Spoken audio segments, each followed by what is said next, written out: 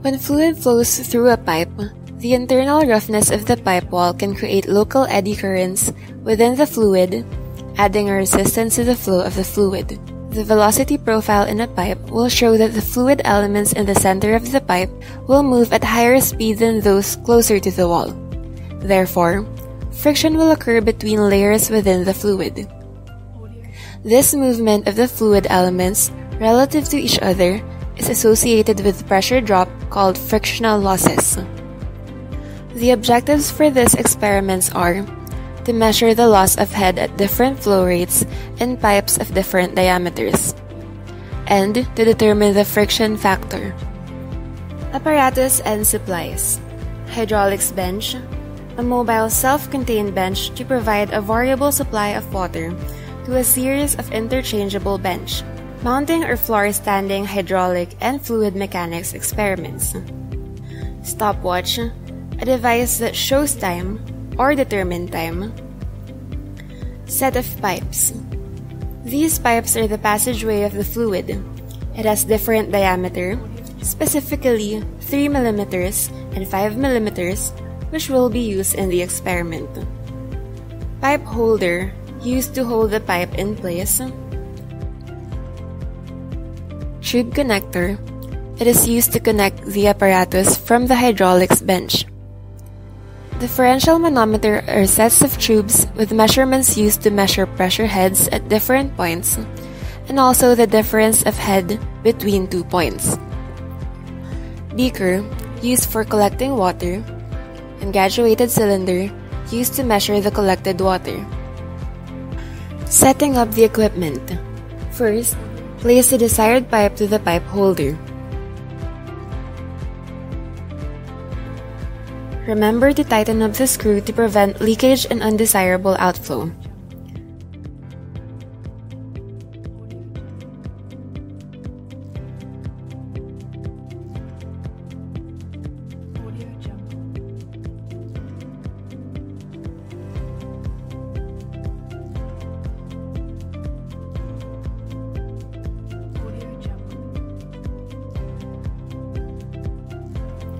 Place it on the hydraulics bench. Also, place a differential manometer on the hydraulics bench near the pipe.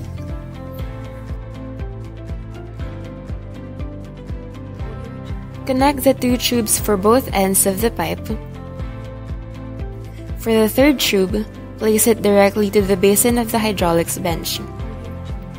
The 3rd tube is for air bleeding, which will later on be discussed.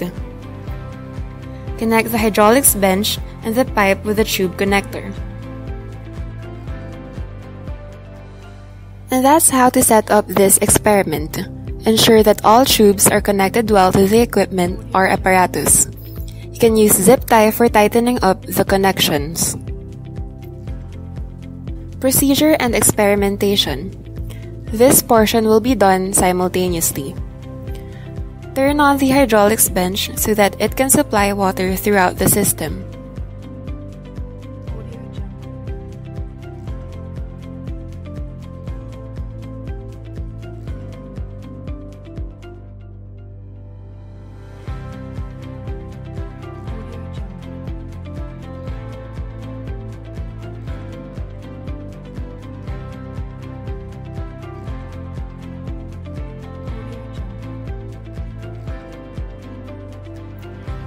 Do air bleeding to remove the unwanted air. Check every tube for air.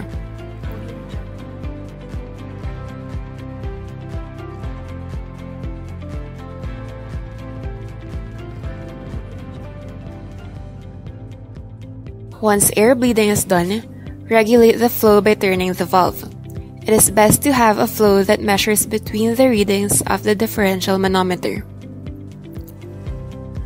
Due to small amount of discharge, collecting of water volume with specific time, 5 seconds, is more convenient in determining discharge by the use of equation discharge is equal to volume over time.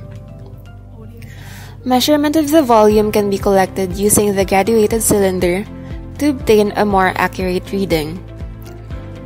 Lastly, Take a look again at the difference of pressure head and record it.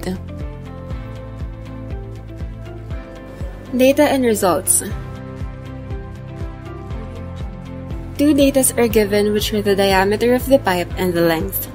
4 data are obtained, namely volume, time, and 2 pressure heads, H1 and H2. For trial 1, a pipe with 0.005 meters of diameter and 0.40 meters of length was used. For 5 seconds, the volume collected is 0.098 liters, and the reading for H1 is 0.327 meters and 0.204 meters for H2. You can compute for the other data by means of the following formulas. Discharge is equal to volume over time, so 0.098 over 5 is equal to 1.96 times 10 raised to negative 3 meter cubed per second. 2 trials were made in determining the discharge, so the QAV is 1.955 times 10 raised to negative 3. Velocity is equal to Q over A, and the area is pi over 4 times D squared. D is the diameter of the pipe. So, V is equal to 1.955 times 10 raised to negative 3 over pi over 4 times 0.005 squared is equal to 0.996 meters per second. HF is simply the difference of H1 and H2. So HF is equal to 0.327 minus 0.204 and is equal to 0.123. F can be solved using the Darcy-Weisbach formula, which is F is equal to HF times the quantity of D over L times the quantity of 2G all over V squared. Substituting the values obtained from this experiment, we can get the value of 0.0304 of F. Same procedure will be done for the 0.007 diameter pipe. Sources of errors. The sources of error for this experiment can come from human errors and possibly faulty equipment. First, it is possible that the apparatus had not been properly calibrated. This may cause the data to be slightly different than what it should be. Second, the person observing the manometer may have made minor mistakes in reading the manometer. Lastly, in recording the volume, the group may have exceeded the time set in recording. Conclusion: 2 pipes of different diameters, 5 mm and 7 mm, were used in the experiment. Comparing the values for the frictional loss between the 2 given pipes, the pipe with smaller diameter has higher head loss due to friction.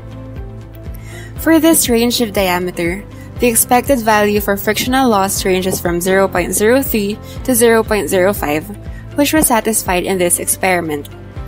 Some of the factors affecting the frictional loss are the diameter or cross-sectional area and the material of the pipe used.